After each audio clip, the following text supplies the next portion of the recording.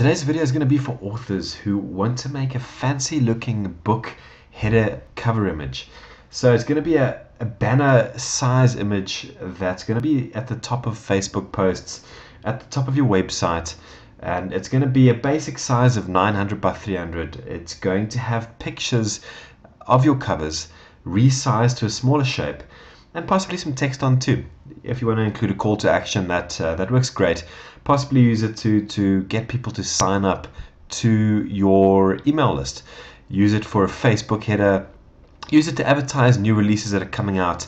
And in your emails as well, you can include something like this at the start or at the end of an email. Basically, it looks really good, and it gets people talking, and it gets people seeing what you've written. So today's tutorial is going to use Pixlr. The reason I use Pixlr is it's free. It's actually really simple to use as well. So before you start, you're going to see what I have is I have Pixlr open over here. So it's pixlr.com/editor. Obviously my blog will have the link open as well. So start with Pixlr open, and something else you're going to need to have ready before you start is going to be your cover images. So what I've got is, for the tutorial, I've just got 4 images. 1, 2, 3, 4 cover images. Now the size doesn't matter too much. Don't worry about how big the cover needs to be before you insert it into the banner, because it's going to be resized regardless. So err on the size of too big rather than too small and bad quality. But basically, I've got 5 cover image files here. You can see this is quite a big one. It's got the basic shape going. Likewise with the others. This one's a bit smaller, but likewise, that's not too important for this example. So what we're aiming for, guys, what a book banner image looks like is something like this. Now, this example was actually given to me by one of my blog readers who said, listen, how do I make this? How do I make a author banner image for the top of my website? And what you're seeing in front of you is by author Nick Stevenson. It's a great example of what you can do, and we're going to aim for this today. So a very simple banner image with a few of our covers inside, and for the tutorial I'm going to show you how to include text as well. Okay, so let's start. So the first thing is, obviously my cover images are here. I'm going to say create new image. Okay, now I'm going to give the image, the banner image, a suitable name. So let's say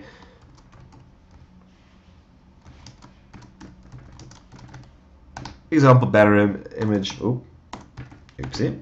Banner image. You can call it whatever you want. Just make it something that you won't forget. Now, a typical banner size, 900 by 300.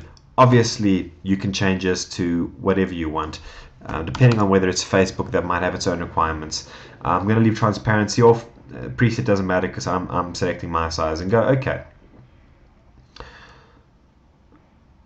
Okay, so let's just drag these to the side. So what you're seeing is a basic banner image, 900 by 300, and what we have to now do is actually insert the different cover image files onto the banner image background.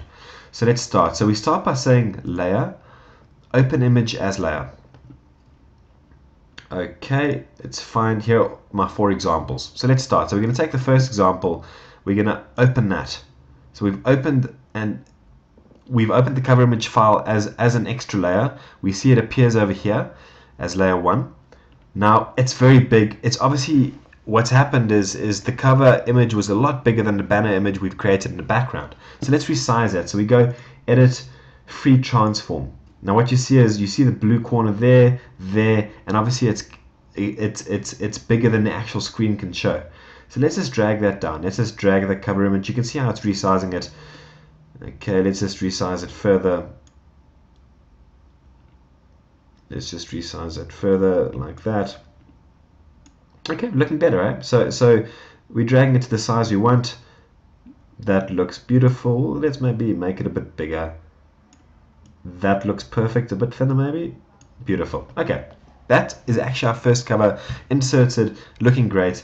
Let's click away. It's going to ask us, are you happy? Yes, we are. Let's do the next one. Same process as before. So layer, open image as layer.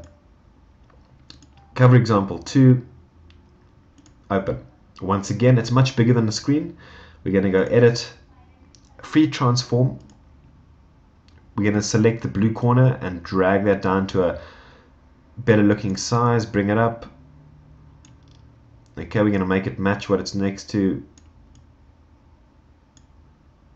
widen it a bit. Perfect. Okay, click away and say, yeah, I'm happy. Let's do the next one. Layer, open images layer, cover example 3. Once again, too big, let's resize it. Now, sorry, I selected free distort. So no free transform. Okay, so this can be repeated obviously as many times as you want, guys. I'm going to limit this just to keep the video a bit shorter, but this can obviously be repeated as many times as you want, depending on how many book covers, depending on your purpose. Obviously, it's very simple to repeat. So we have 3 covers. These can be dragged. Let's say you realized the first cover is not the size you wanted at. Let's select the layer that we used for the first cover, which is probably layer 1. Sorry, save layer 3. Okay, so layer 1, and we can transform that size again. So once you've inserted it, you aren't fixed. If you select the right layer for the right image and you go free transform, you're then free to reshape. Let's say we wanted to do cover 2 as well. Cover 2 I think was layer 2. So click away, save our changes, and say fine, layer 2, and the same thing, edit, free transform. So we can tidy this up if we need to later on. Okay, yeah, we're happy, save. Okay, so finally you can stop here. You can stop and go file and save. What I want to show you is actually text. I see it's actually done it automatically, but basically using this text box here at the bottom left hand side of the select tools, we say type tool. Select it, click on the screen. Now it is what text you want. So write our text here, and you can see exactly where it's going. We select the size we want. We can drag this quite beautifully. You can see how it's getting bigger and smaller on the screen. Okay, what italics or bold you might want. Very important. Pick the font face you want. Pick something that looks professional. Don't pick something that looks like a Comic Sans. Select it. We're happy. Go OK, and now you can actually just drag and move it as you need to. Let's make it a bit bigger maybe. You can always separate text with a line break, and you can just move it as you need to. So this could be something like buy my book and new release, and something to entice readers, or a call to action if you are starting to collect the email addresses of readers. And you can change the font, you can change the font face and it bold and italics and things like that. But basically, we are happy. We have our cover images. You might have more, you might have less. We write our texture. We're happy. We're now ready to export this banner image. So we go File, Save. Now this is important. We're going to select JPEG. JPEG will give us a very common file format at a very decent file size, so it's not going to be too big. Drag the quality to 100%. Just to make it look as good as possible. Once again, the image needs to be called something that you won't forget, and say OK. It's going to ask you, where do you want to save this? I'll save it in the same folder as my cover examples, and save it. Image saved. Let's go back to our folder, and here it is. This banner image can now be included in your email, on your Facebook page.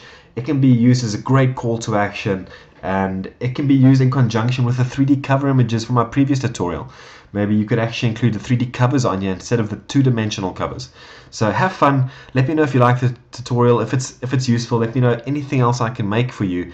Any other tutorial I could show you how to save money with. But thanks a lot for listening, guys. Thanks a lot for watching. I really appreciate it. Cheers.